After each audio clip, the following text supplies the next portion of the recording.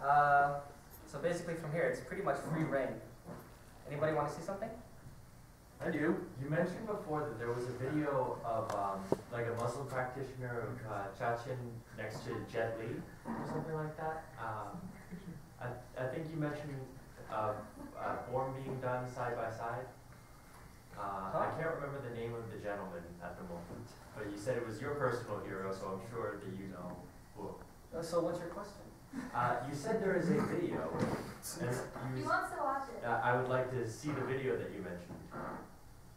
Yeah, but what's your question? Can we watch the video? Can we watch this video? Of who? You have to. Oh, come on now. Can I get it in the form of a question, please? Why do you want to see the whole thing? I want to see it. Mostly because I wanted to see the difference between the two practitioners. And Which two practitioners? oh, come on now. No, just tell me seriously. Oh. I don't know. I remember. Is it in the video? Yes, Jet Li is the other gentleman's name that I can't remember. I'm very bad. I'm sorry, could you repeat that? I Did don't. you just ask me to compare my hero and Jet Li? Yes. Yes, I did. Okay. How'd you do that? So here's what's going to happen. Wait, no, I have a real question. Can you talk about Southern? You did. I did a little bit, but I didn't show a video last time, but I'll get to his question first. So basically, I was just playing with Andrew. Last night, he actually asked me, he actually asked me who was better, my hero, my Wushu hero, my idol, or Jet Li. Guess who I said was better? Jackie Chan. This was about a half-hour conversation. Okay, so here's the thing. This man's name is Zhao Changjun, and he's basically my hero for multiple reasons. Not the least of which is that he was a Wushu Taowu champion, he was a Reforms champion. And only one other person has ever challenged his winning record. He is the athlete that has won the most gold medals in China. And only one other person has ever challenged his record, and that's Jet Li. Now, there's a reason for that. There's a saying that goes in Wushu circles that say, the 70s belonged to Jet, and the 80s belonged to Zhao Changjun. Because those were the times, those were the decades where they dominated on the Taowu competitions. So, here's the thing though. Zhao Changjun and Jet Li were both competing against each other in the 70s. And they were rivals. Jet Li always got first. Zhao Changjun always got second. That's pretty, well, that's just the way it is, okay? Now, of course, because Jet Li got first, he's advertised as being, oh, the Wushu champion, right? But there are a lot of people that dispute that when they see Zhao Changjun and Jet Li side by side. The reason why is because Jet Li was Beijing Wushu team. He was one of the first members of the Beijing Wushu team, the most famous, world famous Wushu team that tours around and performs. And the thing about that, I probably shouldn't be saying this because my old Wushu coach of the Wushu school I used to go to, she was one of the first generation Beijing Wushu team members, which means that she trained alongside Jet. And they knew each other, and they grew up together, and they trained together. So I shouldn't be saying this, but in my opinion, Zhao Changjun is better. I think Zhao Changjun is better than Jet Li. That's just my opinion. Now, I'm not saying that Zhao Changjun is the be-all and end-all of Wushu, or that he's really better than Jet Li, even though he is. But it is my opinion that I think Zhao Changjun is better, and I think that he's a better Wushu martial artist for multiple reasons. The first of which is that I happen to believe that he's a better performer, and I'm going to show you why. Okay, so here.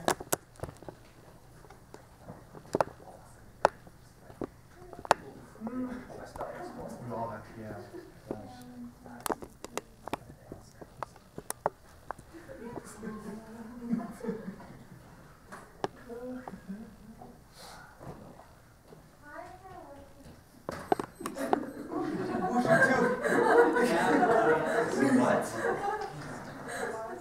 Alright, so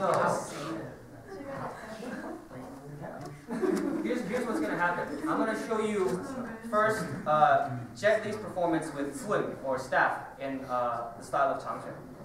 And this was when his first movie, Shaolin Temple, was being marketed, and he was basically touring around with the whole crew, which were all Wushu athletes. And this is them in Japan. and they all perform. And this is one of the rare clips where you actually see Jet Li doing actual wushu without any tricks or any CGI or wire works like he did in more recent days. So. That hair.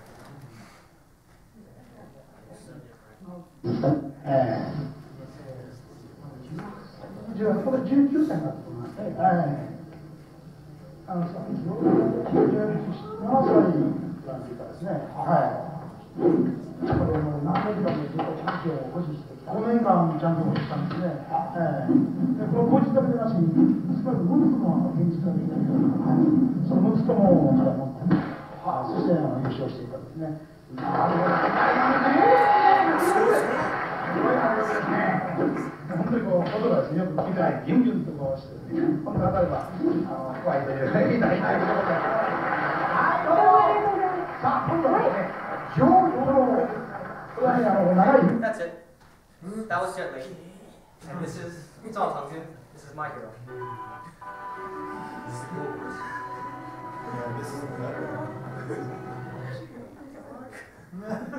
I can't pinpoint the exact place where his staff performance is, but this is basically an excerpt of the Shaolin Temple movie that, which is Jet Li's first movie. It's the one that he was promoting in that clip where he was performing.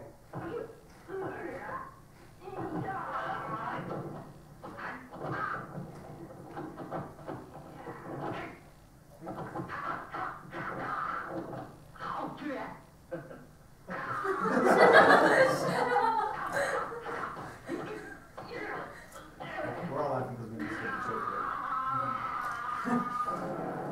Here we go.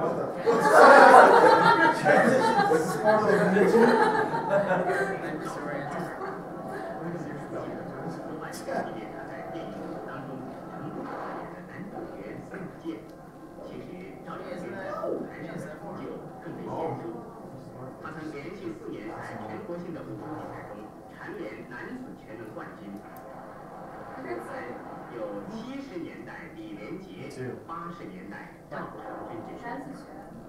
Is that not? Like,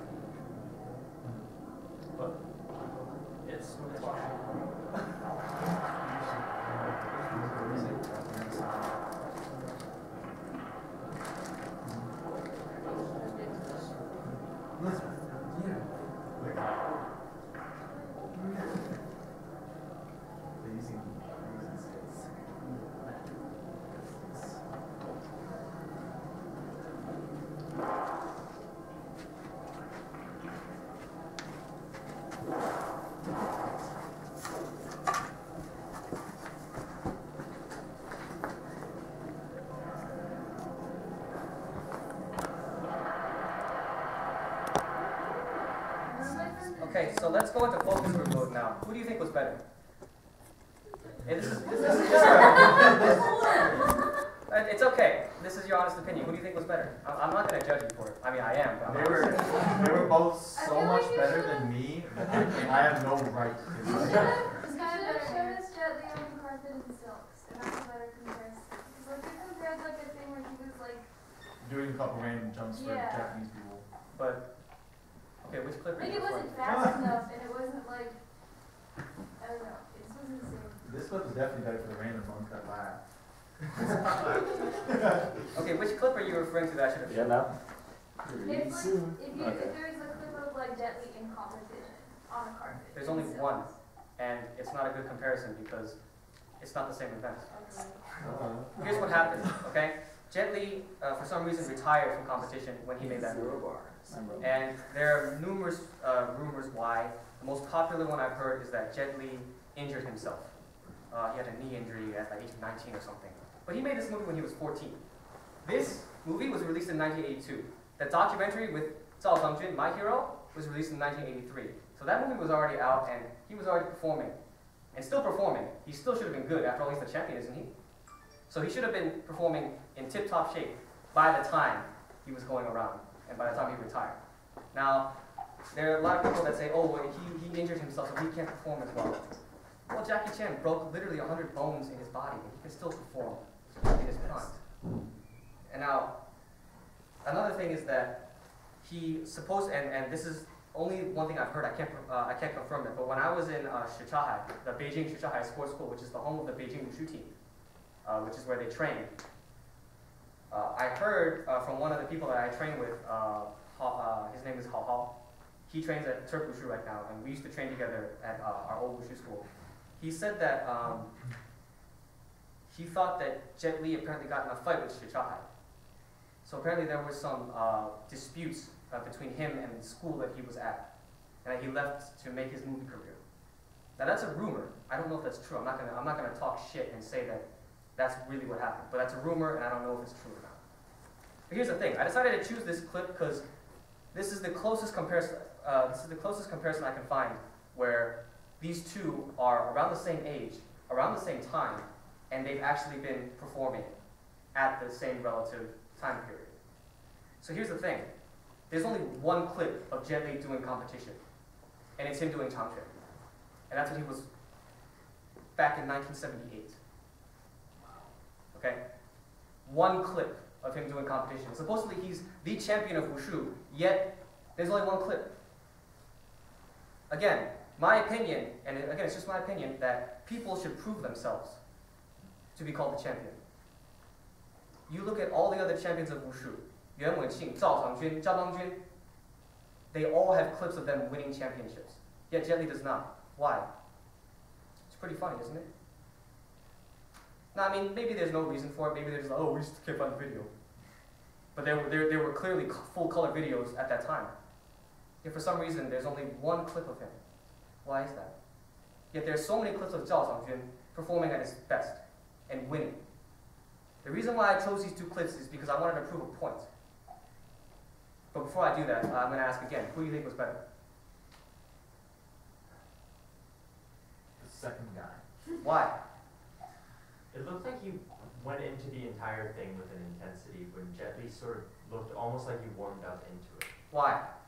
Well, he was slower at the beginning, and I have no idea why. I'm obviously not anywhere near that level. So, well, first of all, to be respectful, with all due respect, I'm kind of giving Jet Li a bunch of shit. Which is funny, because he used to be my hero when I was younger, and then when I matured, I found out there were a bunch of people that I found to be better than Jet Li. But that's just my opinion, okay? That doesn't mean that Jet Li's bad. He's really, really good. He had to be champion for a reason. He had to be good, right? But with him and Zhao Changjun, Jet Li always got first. And there were actually some people that did think, yes, Zhao Changjun was better. Yet Jet Li always got first. Well, it's important to note that this was in China, where there are politics and corruption. Okay, people won't say that publicly, but it's pretty much one of those open secrets. They know that there's politics, and if you go to any wushu competition, any high-profile wushu competition, I guarantee you will find objective proof, not stated specifically public proof, but you will find objective proof that there is corruption and politics in wushu competitions.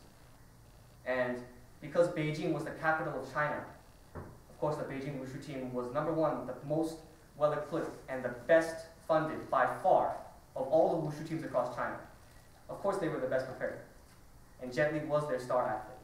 And he always got first. There's no explicit reason why, but for some reason he always won. And you notice that there's a trend. If you don't take my word for it, if you go through the whole history of the Beijing Wushu team's competitive career, look at all their star athletes.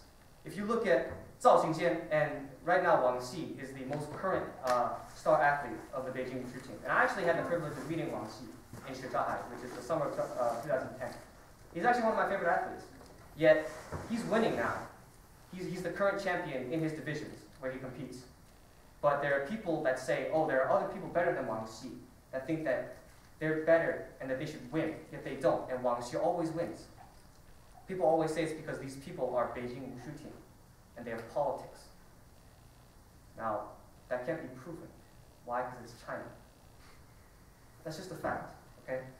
And you could say, hey, that's good or bad, but that's just how it is. There are always certain people that are groomed to be champions and always win. Zhao Changjun, I believe, deserved to be the champion at the time, but for some reason, politics got in the way and he didn't get that opportunity.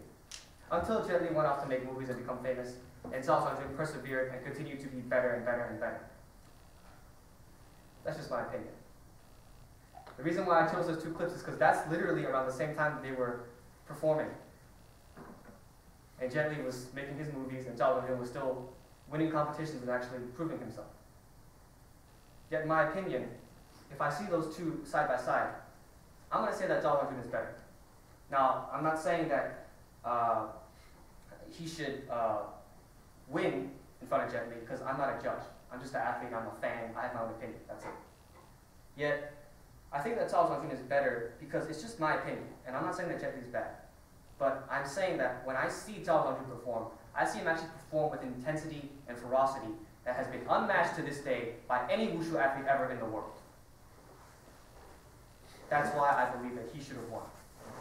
When he was with Jet Li, I mean, granted, when Jet Li left, the venue was open for Zhao Changjun. He started winning everything that was around. Because no one else was above him. Only Jet Li was. Only Jet Li was in his way. So then, of course, Zhao Changjun became the champion that I believe he deserved to be. So that's the first reason that I believe that Zhao Changjun is better than Jet Li, because he's a better Taolu performer. Purely a good wushu performer. The second reason I think that Zhao Changjun is better than Jet Li, and people might be butthurt of me saying this, but I think that Zhao Changjun is actually a martial artist, a legit martial artist, as opposed to most of the Taolu athletes today, the forms athletes in modern wushu today, that only know the forms, but don't know the applications and don't train how to fight. That's the biggest criticism of modern wushu, that you know how to do your forms and you know how to make them look pretty and you know how to perform, but you don't know the martial meaning, you don't know the traditional martial art movements. You don't know how to fight.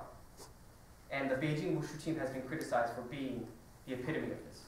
They've been groomed to be top performers. Even Donnie Yen, when Donnie Yen went to train with the Beijing wushu team, he said that they're like circus performers. They're like Beijing opera. They only know how to perform. They don't really know how to fight. They don't really have martial intent. They're not real martial artists to me. And that's why he said he lost interest in wushu, because he said, oh, wushu is not the answer to martial arts. What's up? Do they do that to avoid getting injured from being in sparring or anything like that? No, they just do that because they're forms athletes. They compete to perform. Right, They don't but I'm compete to saying, fight. like, if they wanted to not be injured all the time. For Like, if they were sparring and, like, actually doing they don't combat.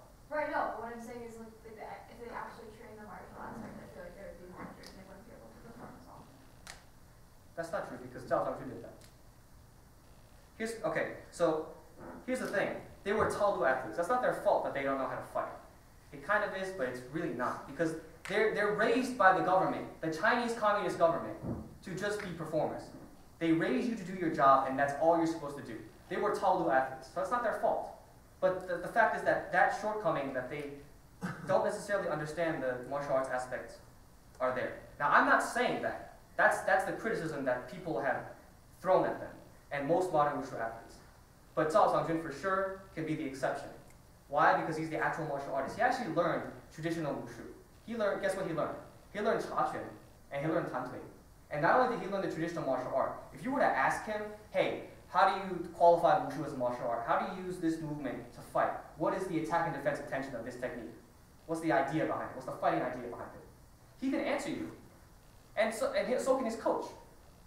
They can all answer you in a legit way and not bullshit it. Oh, it's just, wushu is about the art. It's just the style.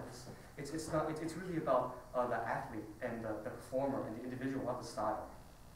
Which is kind of a childish excuse to escape the fact that wushu lacks martial content. But Zhao Changjun, in my opinion, is the exception. And I like him for that. Because he went past that shortcoming, and he was able to become a complete Chinese martial artist, not just a wushu athlete. Not only that, but he had to learn the traditional martial art because he had to learn how to fight. Legit learn how to fight for real. Why? Because his dad, who was a Muslim, okay, they were Hui people, as we mentioned before. He's a Hui ethnic minority.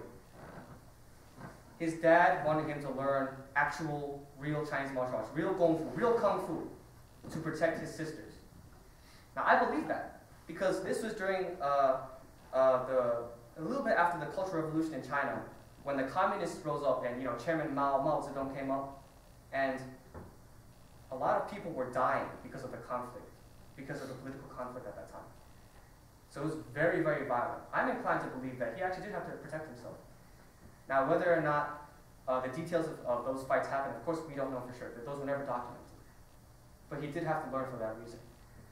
At the time, he was never raised to be a Wushu champion. He was raised for one reason and one reason only. He learned martial arts to be able to fight, to be able to understand the original meaning of Chinese martial arts. And on top of that, he became a top Wushu performer. So he embodied all these aspects. And not only that, I think that the final reason that I believe that Zhao Changjun is better than Jet Li, or is at least a better martial artist, is because he actually justifies and can qualify Wushu as a martial art on his own, not just be a performer. Again, as I pointed out before, a lot of Taolu athletes, 99% of the people, including the people in the US, only know forms and only know how to perform. That's their shortcoming, that they don't understand the martial aspect, and if they do, they don't know how to apply it. But Zhao Changjun is different. I feel like he embodies all the good parts of Wushu because he can back it up. He actually did fight, and he won. Now, these are secondhand accounts, though. They are stories, but I believe them because it makes sense. So, in my opinion, I think that Zhao Changjun is better. And the biggest reason, actually, I think that Zhao Changjun is better is because he actually is a thinker for Wushu. He actually is not just a fighter or a martial artist, and not just an athlete. Most other people in Wushu today are athletes. I can't, in my opinion, just my opinion again, just my opinion, you can't qualify them as martial artists because most of them are just Taolu people. They just know how to perform. That's it. They don't know the fighting aspect. And if they do, again, they can't apply it because they don't train it. That's not their fault, but that is a shortcoming and it does exist. But Zhao Changjun is not like that. He is a fighter, he's a martial artist, and most importantly, he's, I could say, a scholar of Wushu.